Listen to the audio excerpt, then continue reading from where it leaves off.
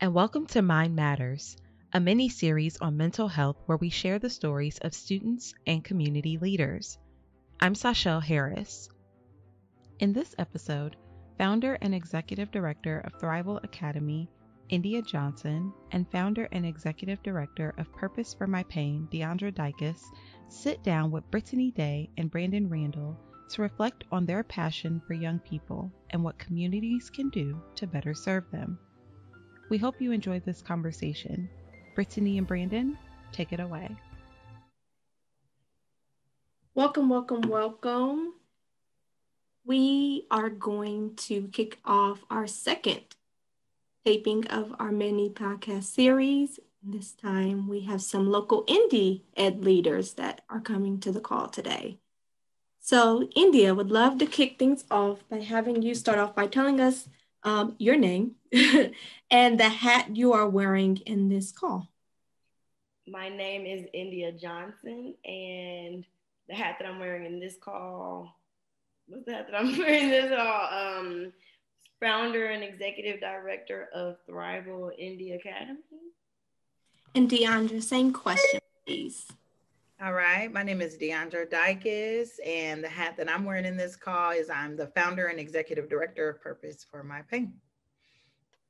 Awesome. So, first of all, I'm excited that you both are here today. I know both of you, and I know that you have, amazing passion for young people and for the community.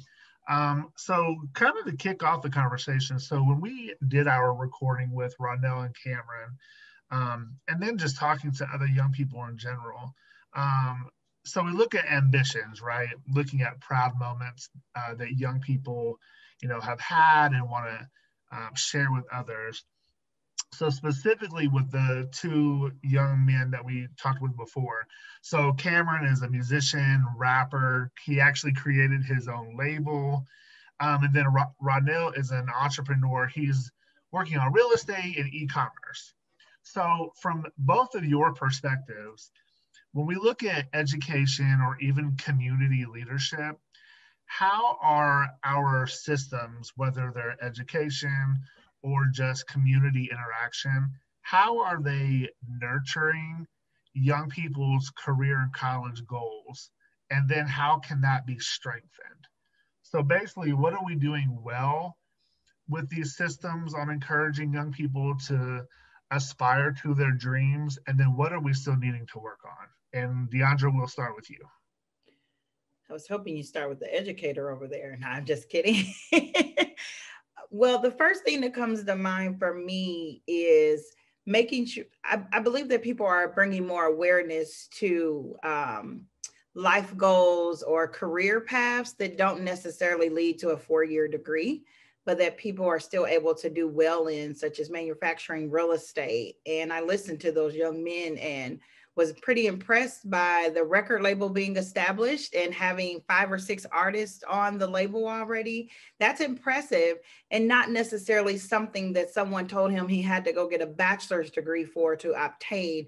And I just think that that's important, that we bring that into kids and say, hey, bachelor's degree, master's, that's awesome, but it's not your only way to success. And so as far as the community goes and educational facilities, just making sure that they enforce that upon the kids in high school when there's preparation for getting ready for what life looks like after, letting them know all the options that they have. And as far as the community goes, making sure that we're creating those platforms to say, hey, I got one from the YMCA the other day, manufacturing certifications. They're doing a 3-week program that's actually being offered by Purdue free of charge for young people 16 to 24 to come in and learn about that. And I thought that was great because I know for me, my junior in high school, he's not going to college. He's already made that quite clear to me. And I said, okay, what's a plan look like afterwards? Absolutely. And thank you for sharing that important resource. India, what about you? Coming from your perspective in the school, what do you think that we're doing well? And then what do we need to do better at? Okay, so we know if I'm nothing, I am hypercritical of all systems. So it's almost difficult for me to think of something we're doing well, but then I was thinking, oh, you know, the graduation pathways and CTE, that is something that is going in the right direction, where it's not just you have to pass a high stakes exam and you have to do these things that will get you into college, because we know college is not for everybody. It's really not even for most people. It's supposed to be something that's for specific career paths. So the state at least is moving in the right direction with that. What we need to do as a school systems, I know what my school is doing, but I have to act like my school isn't doing these things. Just think about system wide. We're not really exposing our students to career paths outside of what's been traditionally exposed by, white culture, basically. So even starting a record label was not even something that would even cross the minds of the people who are in charge, because that's not, in their universe. So I think as the universe expands, like each individual person brings their own universe into this thing. So when I came into educational leadership, I brought Eastside experiences with me, Army kid experiences, LGBTQ person experiences, those things. So then the system's universe expanded. So as we continue to bring in people with diverse experiences and backgrounds, then the way that the system is interacting with its people will naturally expand. Absolutely. Thank you so much for sharing that. Indy, you said that certain hopes and dreams don't fit that traditional model, and so how do we get more administrators, superintendents? How do we get more folks who are these gatekeepers to have that exposure, but not just get the exposure, but be willing to involve or be more inclusive of these? I don't want to call it non-traditional, because it's traditional depending on your perspective, but these career goals, these aspirations that maybe aren't as commonly recognized. How do we get gatekeepers to do a better job at recognizing them? So my first response is, we can't change the people. We have to change the people. That's just what it comes down to. I'm tired of trying to change these people. We just got to change the people. They don't need to be in these positions anymore. And that's just the hard truth about it. So as more people like you and I rise, and we can take the spots of these people who refuse to see the world as it should be because they're so committed to the world as it is. They know that not everybody becomes a doctor. They know that what they're doing is setting students up for failure. Mm-hmm. They are just committed to continuing to do it this way. They're not going to change. If they were going to change, they would have changed by now. But then the other part of that is for people who really desire to expose students to more, but just don't have it, don't have that access. It is about creating an environment where people who don't have their same backgrounds and experiences feel welcome. Because when I worked at the schools where I worked, I did not feel welcome to express my opinions. I did not feel welcome to actually advocate for change. So then I would leave. If I'm just going to be here to be a token, then I don't need to be here. So these leaders really have to humble themselves, like get their ego out of the way and be open to criticism and be open to suggestions and being open to hear things that they're not used to hearing. Absolutely. Thank you so much. So both of the students kind of spoke to their current happenings with entrepreneurship and with music as well. But then they went on to, Randall defined success as wealth, and Cam mentioned the importance of continuing to save. And so as Brandon and I were talking in preparation for this call, we both mentioned like we don't see enough of this in our own experiences with being like a required course in schools, such around personal finance, credit, life skills. So just wanted to get both of your takes on like how are schools truly preparing students in regards to these topics? Wow. Me and my son talk about that all the time. That's why I said, wow. And I think about it a lot as myself being an entrepreneur, and how no one taught me this. This was passion and pure purpose that I feel like led me to this place. I remember being in high school and learning maybe how to write a check. My son, his sophomore year, took a finance class and they learned how to write checks and prepare budgets. But you know what the budget was for? Paying back student loans.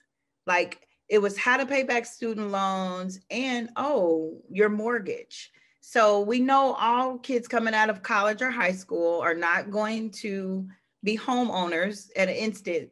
It didn't say groceries. It didn't say childcare for those that come out of school being parents like I did. So from my perspective, it's not being taught enough. There needs to be an entire class of what it looks like to just step out on your own. If I don't attend college or even after college, what does it look like to save? What does it look like to balance my checkbook? What does it look like to invest? What's a 401k? All of those things that I have now learned as a business owner. What does it look like for me to have benefits if I don't work for an employer? Who do I go to for that? Just had someone email me about benefits and she had it all wrong, but she said, I'm a young entrepreneur and I have no idea what I'm talking about. So for me, I got excited because I get to educate her on that. But it's things that people, the education system is not preparing. And one thing I keep bringing up my son because he just says some very unique things as a 16-year-old. And he said, Mom, I wish that I could create a school that teaches people real life. And I said, you should go create that school to teach people real life, because he thinks taking algebra 3-4 is stupid and he'll never know. And I'm like, well, it depends on the career path you go down. I'm not going to say it's stupid, but it's not proper preparation for what you want to do. And so I think schools and education systems definitely need to begin gauging those kind of things. But I really like what India said, how she said we need to change the people by changing the people, because their purpose is to put these systematic things in place so that our kids don't succeed the way that we desire to. So hats off to educators like her who are looking through a different lens. Thank you. Yeah, like, I'm your son, you should introduce us. That's what it was for me. I've always struggled with the concept of traditional school. It always seemed gratuitous or superfluous, like a waste of time. It felt like I was being punished for not fitting in, when I just kept being like, I wasn't created to be you. I was created to be me. And I would always get in trouble for that. And we were learning things that seemed quite unnecessary. And then I got into real life, popping off on my parents, like, why were y'all buying TVs and not help me pay for my student loan, pay for college? But the reality is that who gonna teach it if we never learned it? So, everybody says we never learned these things. Also, educators never learned them. And educators are the furthest thing from entrepreneurs. Educators are really the furthest thing from any kind of out-the-box thinkers, because we've stayed in the same career that we stayed in the same environment we've been in since we were 5 years old. Literally. We've never done anything different from what we were doing when we were 3, 4, or 5 years old, unless you're somebody like me who became an educational entrepreneur. Other than that, they really have, we become like, what is it, cogs on the belt or whatever? Like, we just become part of this system and are so indoctrinated, and we're indoctrinated into indoctrinating other people. That's really what educators have become. It's sad, and it might be what we were intended to be from the beginning. So then when you have people like me come along, we're like, no, I'm not doing this. We tend to get consequenced out of our positions because we refuse to follow these rules that make no sense. So yeah, they prepare us to be in debt. It's not even just that they're saying like, oh, we're going to teach you how to budget. It doesn't matter what they're teaching you how to budget for. It's debt. And they're preparing us to be people who are indebted to other people. And they're normalizing that fact. Those are problems. So again, like, that's what's happening in these school systems overall.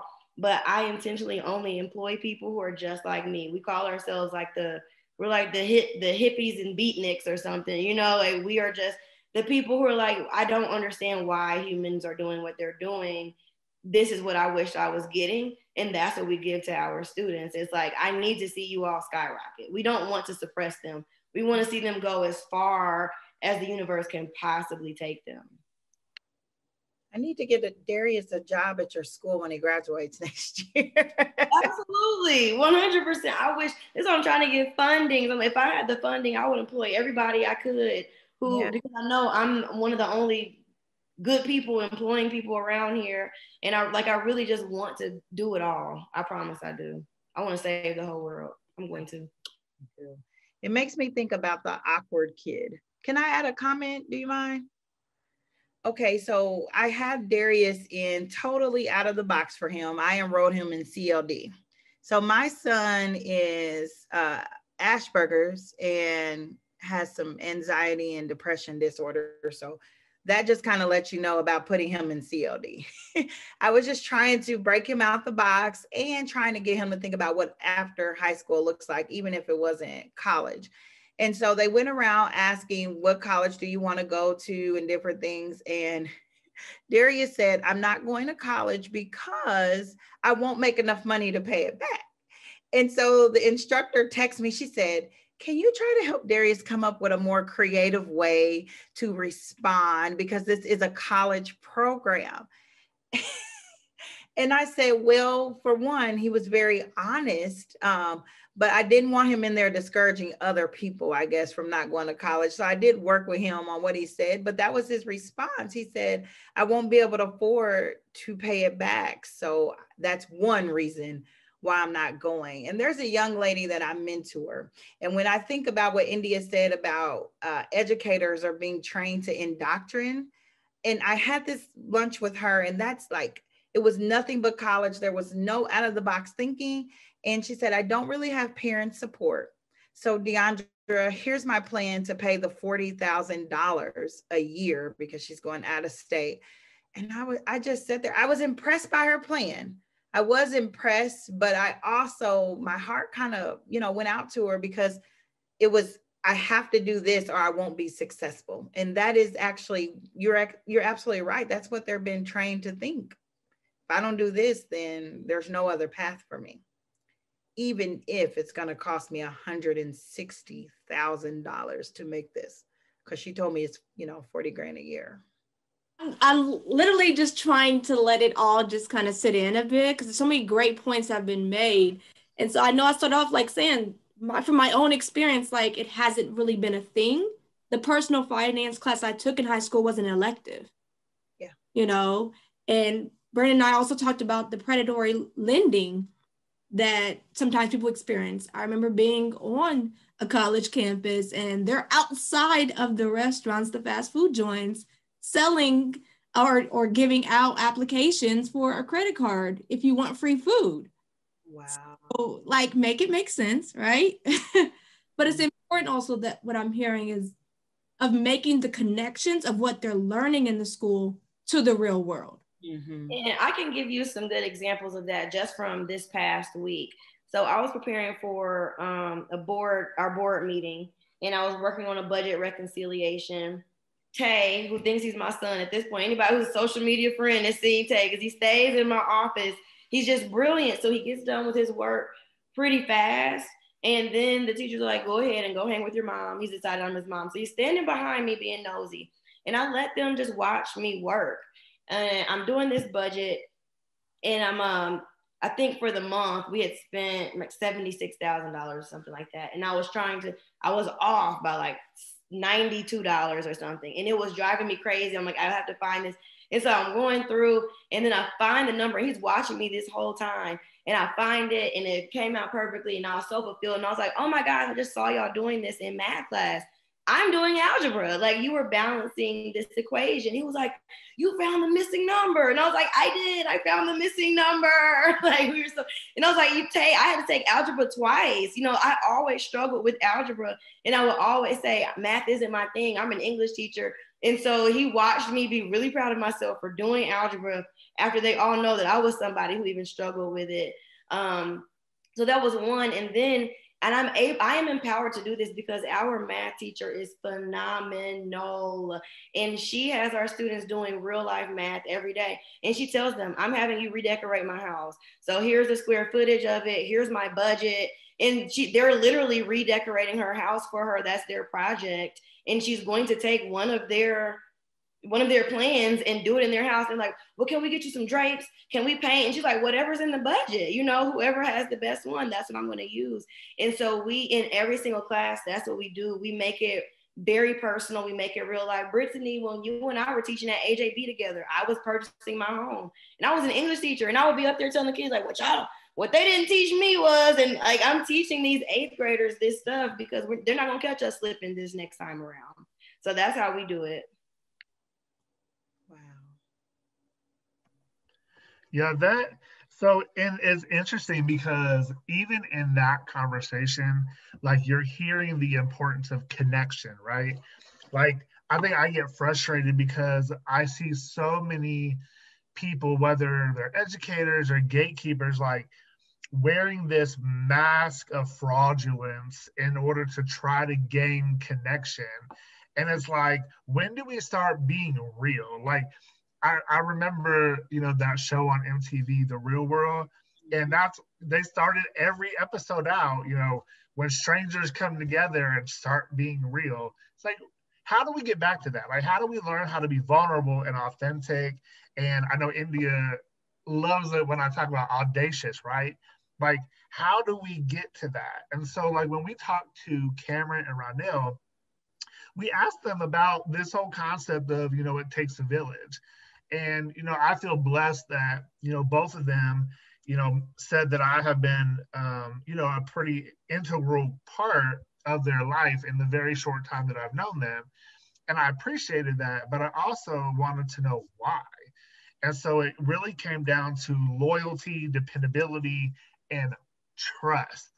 So can both of you talk about, like, in your capacity, whether it's community and education, both, talk about how you are cultivating relationships. Like, India, you created a whole school, a whole school based on relationships. So if both of you can kind of just talk about, like, what cultivating relationships looks like to you and why is it so important? And India, we can start with you. Yes, I wanted to start this time. I think I have deemed myself the East Side healer. And like, I've just come into this thing that I've always been doing probably my whole life. I was just doing it through a place of pain. But most of the work that I do at this point is about helping people heal themselves so that they can be their best people to other people and for other people.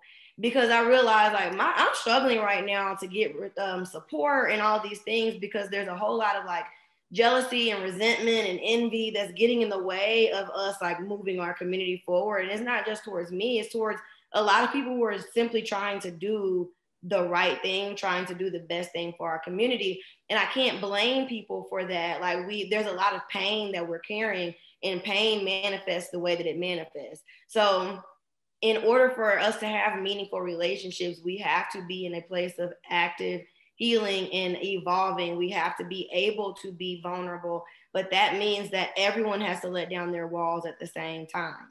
And it comes from leadership. My staff knows, like, give yourself grace was a phrase that I just use all the time. I didn't even know it was rare, like, they're so shocked by it. They know when I'm struggling. They went through my divorce with me. I've grieved with them about their family members that we've lost. And everyone is welcome to have the day that they're having. When they're having a bad day, when they're having a moment, they can call me or they can text me and say, I need to step away. I mean, our place is a place of healing. So usually they need to be in the building. But whatever it is, they can call me. I'll go to their house, but it's just because they know that I'm not going to judge them.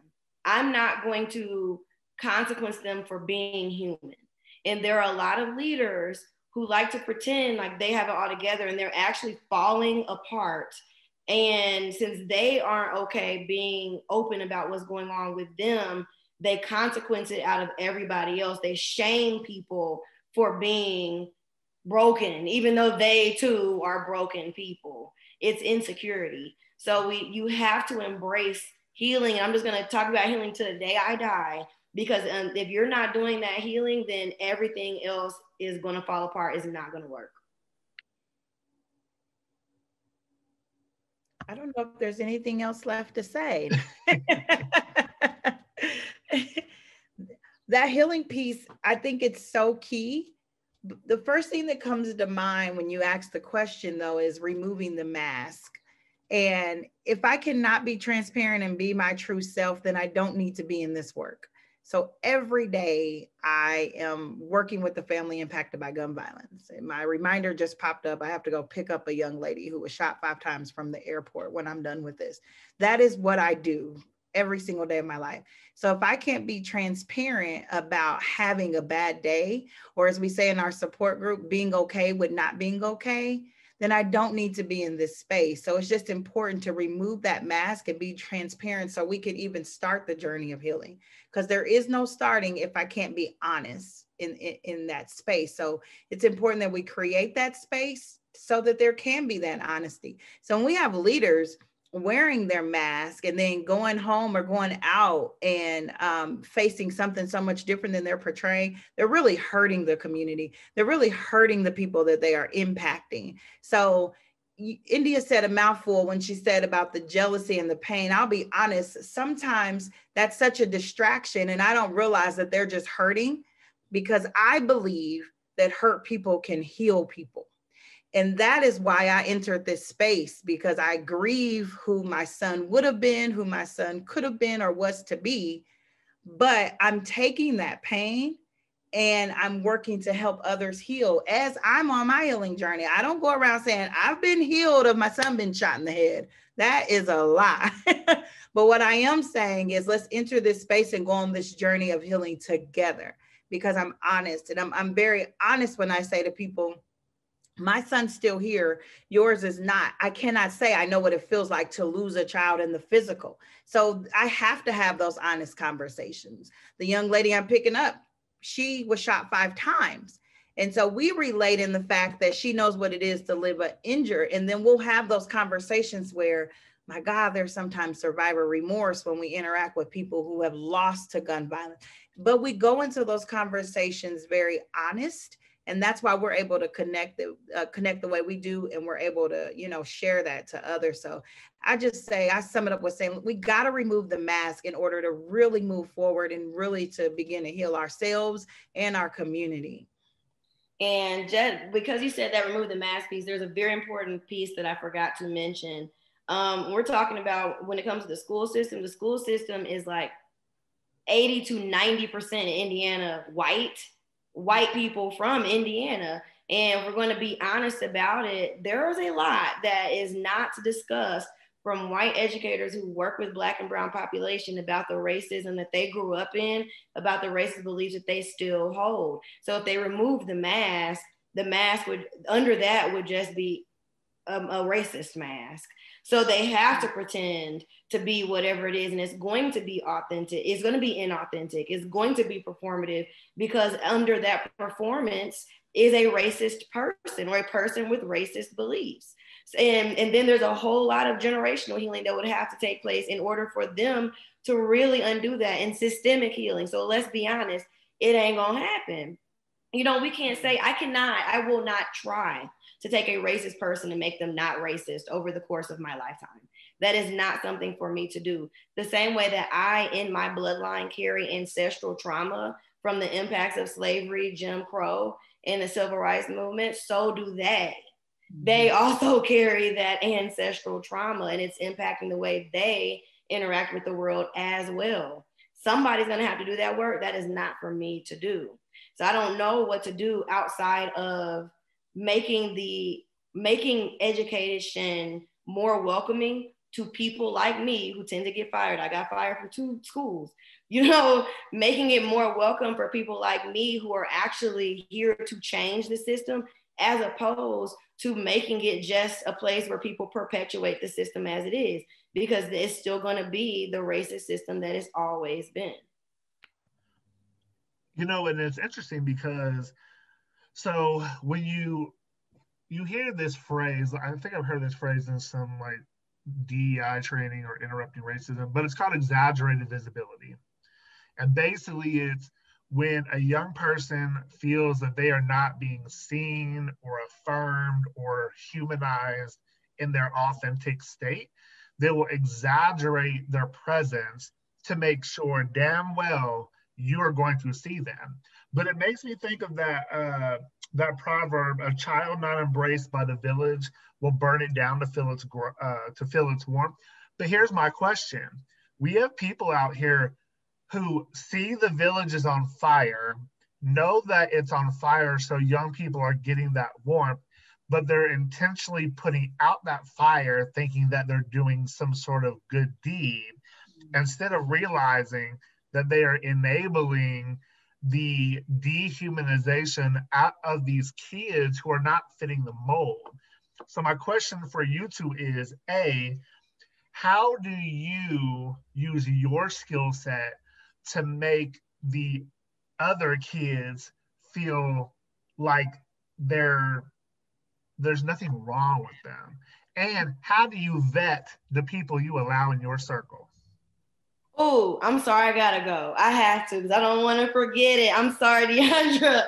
One, every kid is that other kid.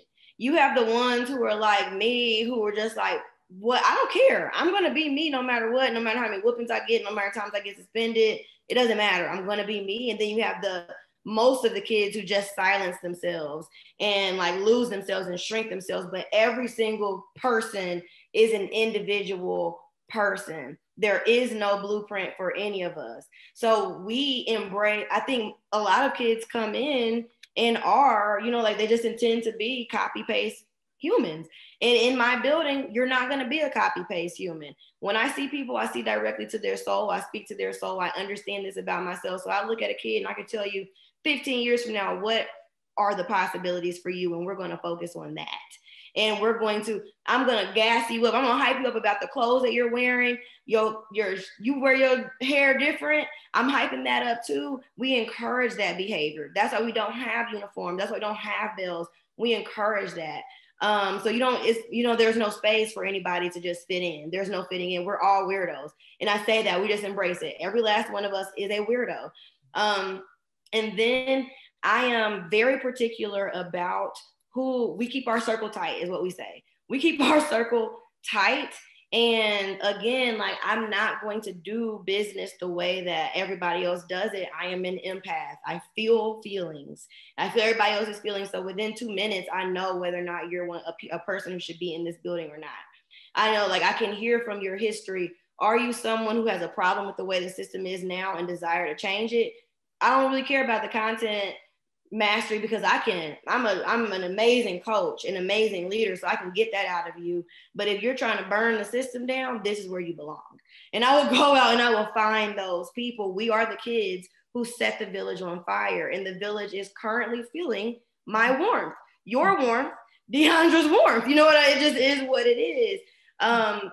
So that's another reason why my staff is the most racially reflective staff in the city. I have the most Black people employed, the ratio of the most Black people employed in this city, probably in this state. But it's because I don't care that you taught at a bunch of different schools before you came here. Actually, I'm impressed by that because you're like me, because I also taught this, but you weren't with it. You were not with what was going on there. You never bought into that.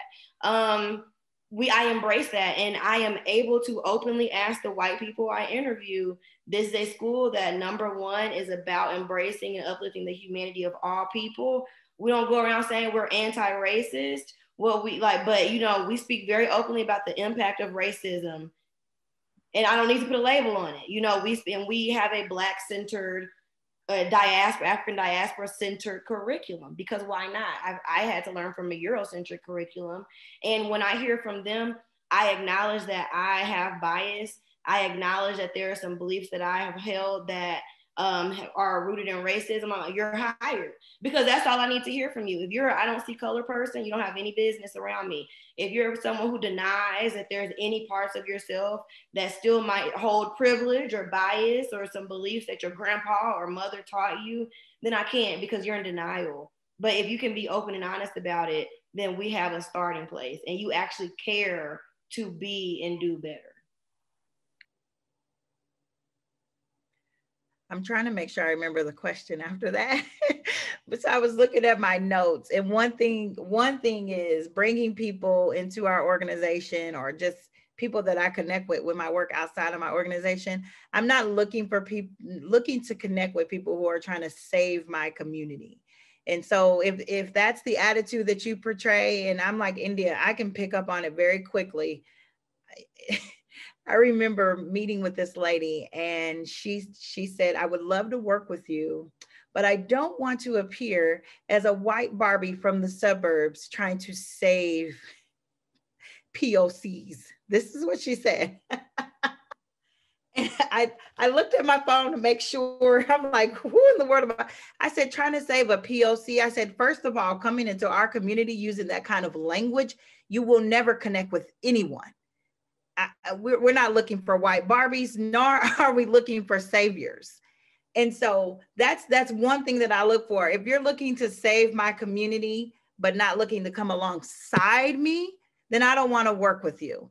And so that's the key thing for me is we can link arms, or we can stay spread apart, but you're not coming to save. You know, we have a savior. We're not looking for anybody to save us. I know that's right. But I often reflect on origin stories, and at this point, that's what I respect, is an origin story. And if it's like, oh, well, I had students my first year who couldn't eat or had to sell drugs in order to buy a pair of shoes, that's not your origin story. Right. You are profiting off of somebody else's pain in this very weird way. Yeah. I don't connect with people who are outsiders doing this work. For me, it is very, I'm like literally healing myself and the generations before me by doing the work that I'm doing. And that is very important to me. It's very deep and personal. I don't really have space for people who don't take it that personally. It has to be like, I feel this deeply. Even if you like, I don't know Brandon's origin story, but I know that he is rooted in something deep and personal for him. I can feel it. We all can discern that. And that's what it has to be. If it's just like, this is a job that I was offered, or I have some guilt, some privileged guilt, and I just want to come back and like make myself feel better, we don't have time for that. It has to be personal. This work has to be personal in order for you to work with me. I say personal and intentional. You have to be intentional about doing this work. You have to be intentional about your reasonings for connecting with me. And I like, what is your origin story? Because again, a lot of the origin stories I hear for people outside of my community is save. And who gave you a cape is my question. Who gave you a cape? And so it has to be an intentional connection in order for us to build. And that's going to go back to being honest and removing the mask as well. You said a mouthful right there. Absolutely. Before Brittany goes, I just want to tell y'all thank you for that commentary. I love both of y'all for your authenticity in every moment and your intentionality with every word that comes out of your mouth. So I just appreciate you so much. I'm glad to be here. Thank you. Look, I echo Brandon's sentiments all the way through and through. So Brandon's question was speaking to the village, and both of you have spoken about like the collective efforts that it takes in supporting our youth. India, you specifically mentioned like you can see like 15 years out and things of that nature. But as we spoke to Kim and Randall, they both mentioned Brandon being an important influence in their life, a specific teacher, and a family member such as a mom. But for each of you, like who instilled hope in the importance of dreaming for you? For me, it was my grandmother. I don't know why I get emotional thinking about it. It was my grandmother. She was a dreamer. She didn't let coming from the South and picking cotton, all the stories that she never allowed that to hold her back. One way or another, she was going to be a businesswoman with the 6 kids at home, working a full-time job. Grandma always had a side hustle. Her side hustle probably just stopped about 1.5 years ago, like right before COVID. And so she always told us to go out and be whatever our heart desires. Don't let anything stop you. And she always was transparent with us in the fact of, who tried to stop her being in the South and the Jim Crow laws. And she's very honest, and we need to get this stuff on paper, the stuff that she has shared, but how they tried to stop her and how she was treated for making $0.25 a day and different things like that. And hearing those stories inspire me to keep going. They inspire me to have success, and not just in a financial realm, but having success and touching lives and connecting with people. And she's still, my grandmother is 80 years old. She still inspires me. I took her to church yesterday, and it was the first time after, since COVID, and she was such a diva. And the way that people are attracted to her spirit and her glow, I was like, it would just be an honor to be half of that. But the moment she stepped foot in the door, they wanted to hug her, and she didn't want anybody hugging her, but they wanted to hug her and they wanted to love on her. And it's because of her persona, and it's because of how she has touched lives at that church since 1976. I think she's been a member there, literally. The impact that she continues to have, it continues to just shape and mold me into the woman that I want to be, and not taking from my mom, because she put that in my mother, who then, put a lot down in me. But that entrepreneurial spirit, the spirit of chasing your dreams, thinking outside of the box, not fitting into the status quo, that all came from my grandmother. For me, and every time I had to write an essay about who my role model was, who I looked up to, I always went blank. This question has always been a struggle for me because I don't have it. And people make these assumptions about me because of what I've been able to do. Not through me. I give all of it to a higher power, much greater than myself, but people make assumptions about the experiences that I had or the privilege that I was afforded, and I really wasn't. I don't have those. So I would say Walt Disney. I don't know how people feel about that, but it's my truth. And I watched the live action Mulan yesterday, and it just reminded me why I love and appreciate Walt Disney, because the messages people like to do a lot of saying like the messages are perverted. There's definitely hidden messages in there, but the hidden messages are truths that I now understand about how we belittle ourselves and minimize and shrink ourselves, and the role that adults play in that shrinking and minimizing of children, or the role that trauma plays in it. People are always like, why did the parent die? But it really is that trauma that child experiences early on and how that impacts them, and then going through a healing process. And that's literally everybody's journey, and then getting back to your greatness and whatever that is. But every single movie, that's what it comes down to.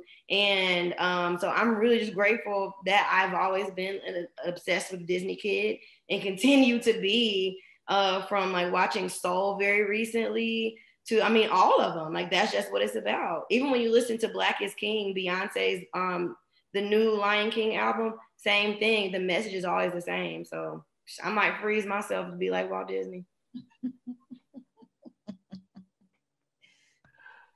Well, you kind of transitioned into my last question. So when we talk about trauma a lot, we talk about healing a lot as well.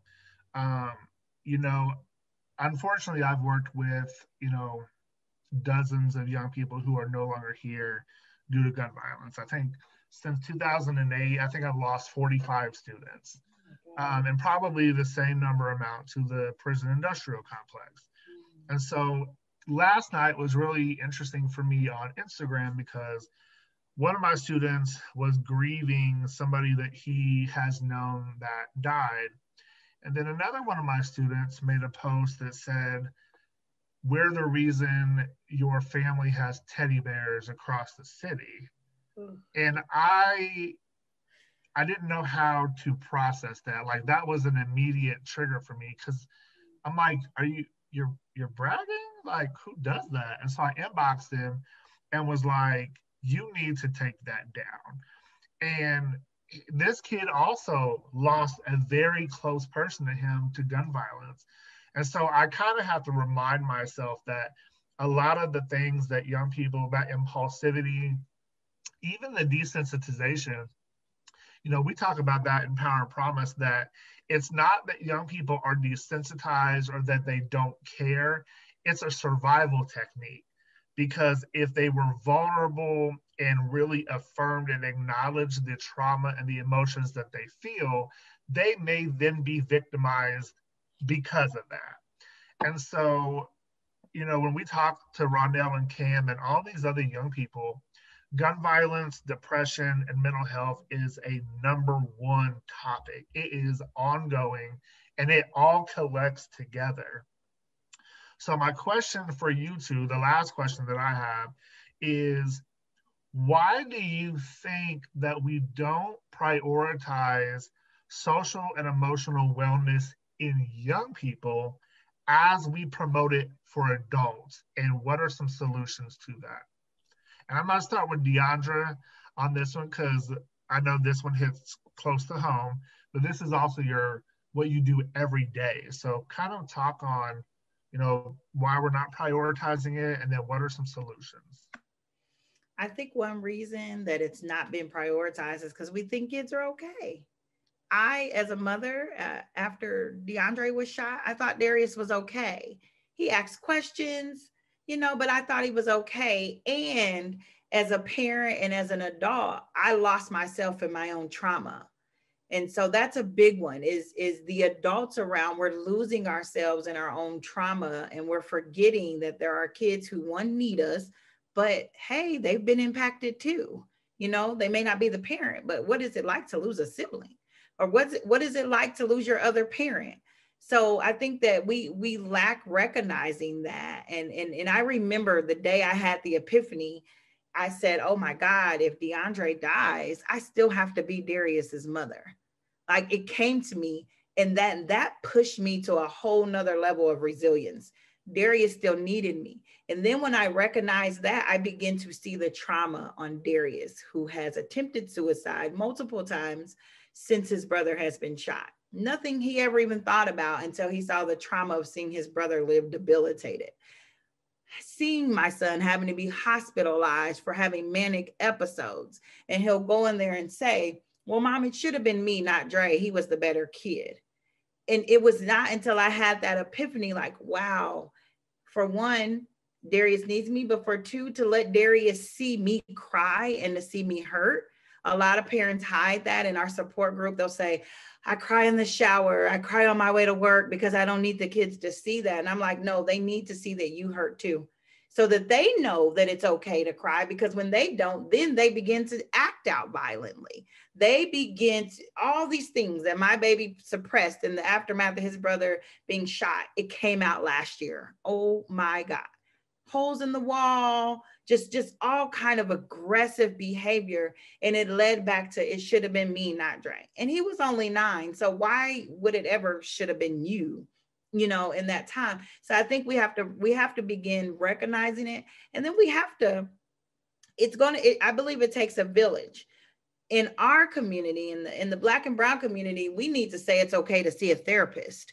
We need to say it's okay, even if you have to be put on medication. Much as, we hate it, or, it's okay. It was created for a reason. These people have these educational backgrounds for a reason. So it's okay to go and talk it out.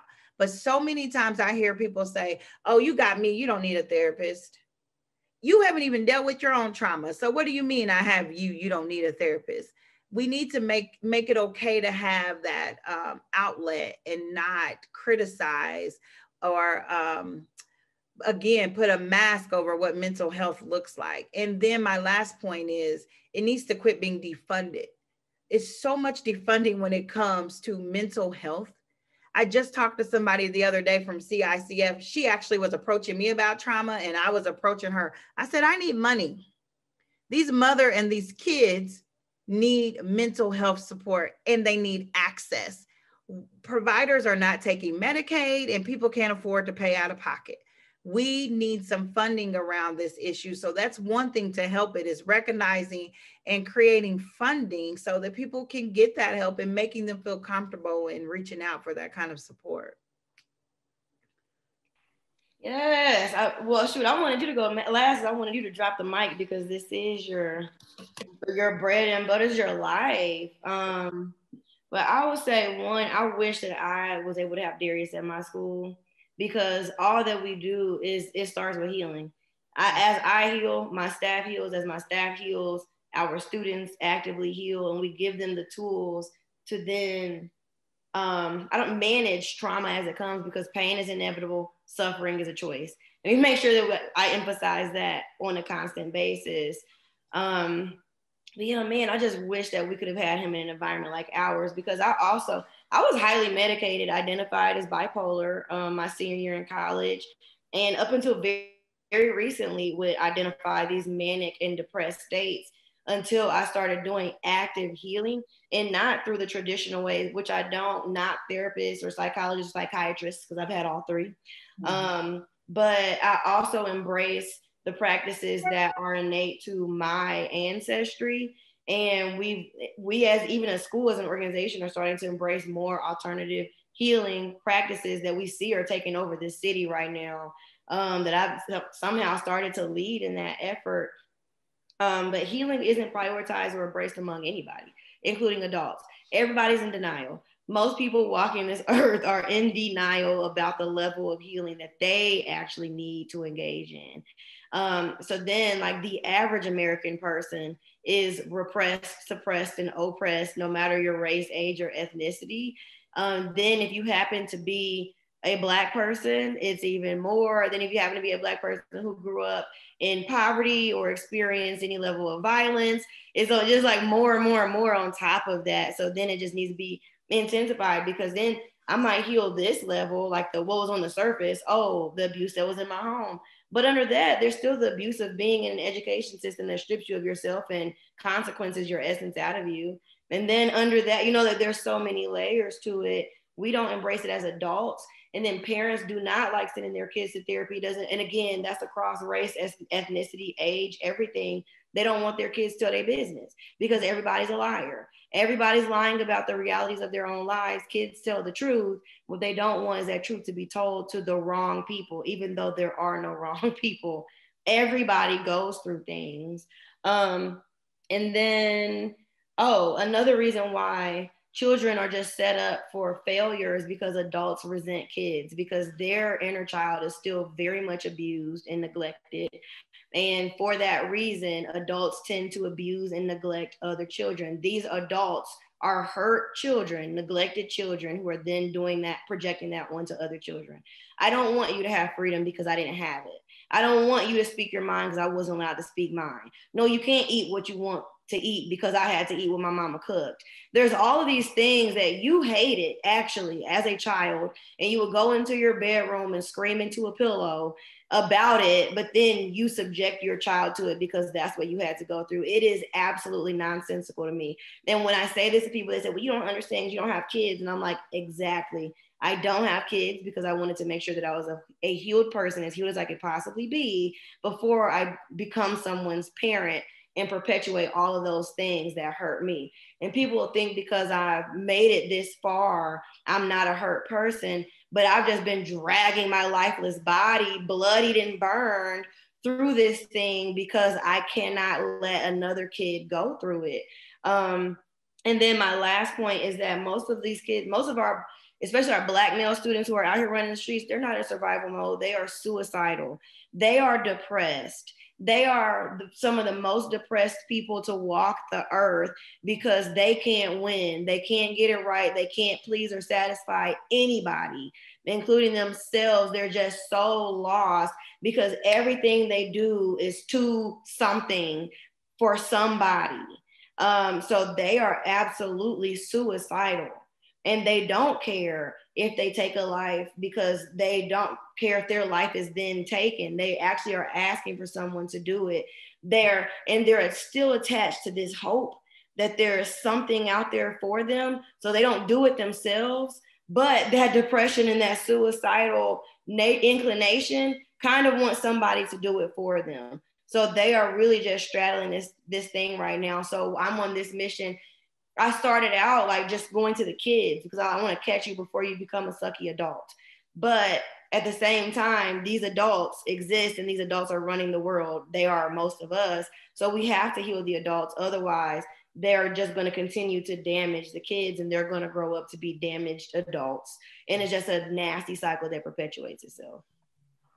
And listen, I know we are about to wrap up and I know Brittany's going to have the last question, but I am so glad that you clarified that. I remember I heard you speak about that on another Zoom call, and the way you correlate suicidal behavior to the criminal activity, the violence, it absolutely makes sense. And I think that we really have to start looking at that through that perspective to really prioritize the level of resources that need to be available, because it's not simple criminality. It is absolutely a suicide mission. And again, thank you for clarifying that. No problem. As you mentioned, Brenda, we've talked about quite a few topics. So we've had mental health, trauma, community partnerships and how to vet those, talked about relationships and aspirations that our youth mentioned in the previous call. So what I'm wondering is, what's next? Where do we go from here with the conversation? Especially for those who are listening. How do we continue to amplify the voices of our youth? And what do you see as your takeaway from today? Well, start off with India. The best thing that people can do to amplify the voice of our youth is like stop talking. And then that would be great, like just move. And that's the same thing I told the district. They're like, well, how can we better support you as a school? And I'm like, move out the way, because I'm that kid, like that kid who move, because there's nothing that you can say or do that is going to help. Listen, we have to humble ourselves. We have to understand that we are busy preparing these students for the world as it is, when these kids are trying to prepare us for the world as it should be. And even when they're acting out and saying, this is not right. So since it's not right, I'm gonna burn this down. I'm gonna knock over this table. I'm gonna do this because this isn't right. They're telling us how the world should be. And we need more adults to be encouraged to never grow up. So, people started out trying to shame me for being so childish and being a big kid. Brandon is we're big kids. It just is what it is. And I embrace it. Yes, I have slumber parties. Yes, I like having fun. I listen to my music. I'm expressive. And it is because I am still 100% in touch with my child. And I will always be her. We don't lose interest. We don't grow out of these things. We don't grow out of joy and freedom. It gets stifled. It gets beat out of us. So we have to encourage other adults to get back to that joy and freedom and just have permission to be themselves. Nobody wants to walk around in a polo on a Saturday night. Why do we do these things to ourselves?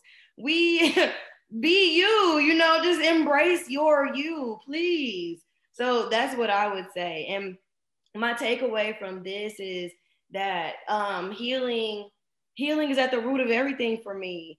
And I just want everybody who's listening to embrace it fully and know that we're on this journey together. And it's like a movement that is happening where everyone is really openly embracing healing and embracing vulnerability. If that space is not created in your community, be the person to create that space. I had to decide, I'm going to create this space. And people think I'm crazy, like just post to my 3,000 something Facebook friends, like, hey, I'm having a slumber party. It's going to be some self-love. Anybody who wants to come can come. Like, what? You open up your home? I'm protected. I am protected, and I know that I am. And this is the only place that I trust that will be safe and positive, where women can be vulnerable and there won't be judgment, because I control whatever environment I'm in. So those spaces have to be created if they don't already exist. Be brave enough to be the person to create that space. Did I miss the Facebook post for the sleepover? You missed both of them, but it's okay. I'll tag you next time. Next week, June 6th. I literally, I could show y'all my notes. I wrote down the same thing. I wrote down, why is vulnerability abnormal? Why is that an abnormal thing to be vulnerable? And I wrote down, create places and spaces for healing. That's how we're going to get to the bottom. That's how we're going to resolve these things. When I talk to gun violence advocates and leaders all over the country, the places that are seeing a decrease, they're creating spaces for healing. They are going into the communities and literally addressing the trauma and not putting a Band-Aid over it. No one's coming in with a cape trying to save. They're addressing the trauma. And so creating those spaces is, I feel like that's how we're going to really get ahead of this thing and tell people it's okay to cry. For men, it's okay to cry. It's okay to mourn your father that was gunned down. It's okay to mourn your brother, your cousin, your aunt, your uncle. It's okay. There's nothing wrong with shedding a tear from that. And my takeaway, I think this was incredible. And I'm just really grateful for this space. I feel like I learned so much from the three of you, especially knowing that I'm not the only one who cares as much about trauma and healing. Because rarely am I on a call where people are talking about healing from our city. Let me say that.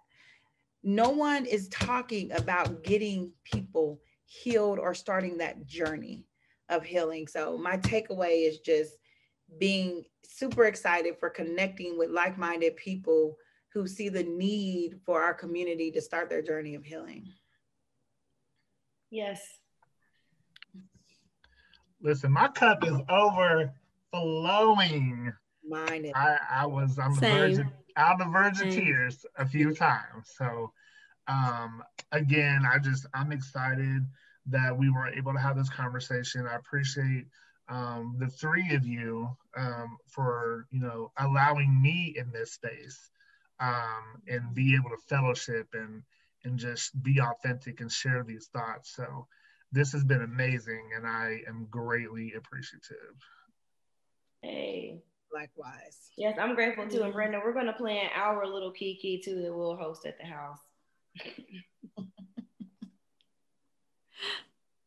I appreciate I salute both of you queens and the work you all do each day.